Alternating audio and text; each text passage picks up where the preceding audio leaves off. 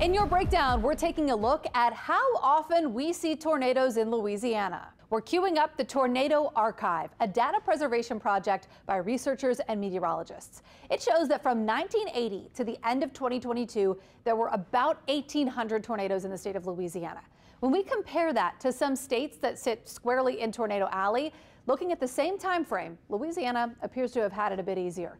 Kansas saw nearly double Louisiana's number of tornadoes in the same time frame. The New Orleans area has had some notable, even deadly tornadoes since the turn of the century, even in the last few years. But have they increased in frequency? Breaking it down by the decades, in the 80s, there were an average of 34 tornadoes per year. In the 90s, that number jumps to 43, and it climbs to nearly 59 tornadoes in Louisiana per year on average by the 2010s.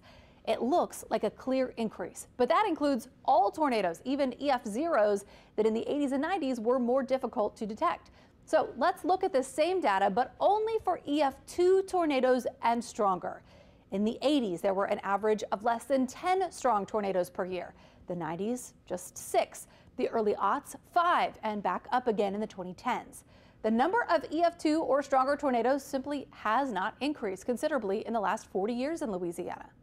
But yes, the number of tornadoes in general that you're hearing about has increased. Our radar is more accurate, and drones can find evidence of tornado activity even in marshy areas or woods. And with social media, we are more aware than ever of what's happening in neighborhoods outside our own.